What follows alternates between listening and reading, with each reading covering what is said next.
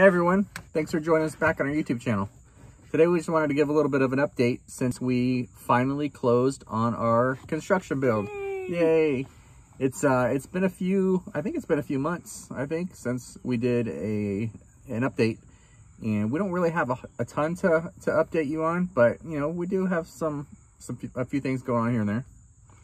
Well, it's also been the heat of summer, so we don't really like, we kind of shut down a little bit because it's just so hot and the humidity is so high. And we have also been getting rain almost every day. And again, Florida rain is just heavy. You really can't do much in the Florida rain. So that's kind of put a pause on everything too. But now that the house is closed, we're hoping that things start to pick up a little bit. Yeah, we had a guy come out and do a perk test for our soil.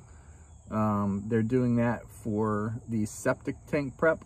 So that was technically the first thing that we have scheduled for our property. And that was pretty exciting to finally see something going on. But meanwhile, while we have been waiting for this process to finally come to a close, we've been doing a little bit of work on the property here behind us. You can see this little bit of a bare area. On a prior video that we posted, I purchased a piranha tooth blade, I think is what they call it, piranha tooth blade for the tractor. And we videoed us uprooting a few trees, and that was for the area, like I said, back behind us. We're clearing out an area for our barn. So we will be purchasing a barn and putting it up back here, a pole barn for us. It's going to be for boats, vehicles, all that kind of stuff. And we're going to make a little cooking area, barbecue area out of the barn as well.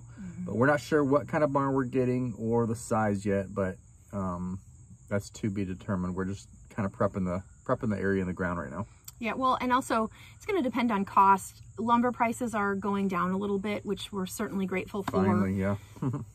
We're certainly grateful for, but and that helps us with the pole barn because that that is definitely affected by lumber prices. But we're not quite sure about the building prices because apparently other building supplies are going up still, or at least have not gone down. So we'll see how that all plays out. So that's it for a quick little update. What we have to look forward to now is the rest of the permits to be drawn for the first phase. And next we'll get the septic tank put in. They'll drop temporary power. We'll get the well put in.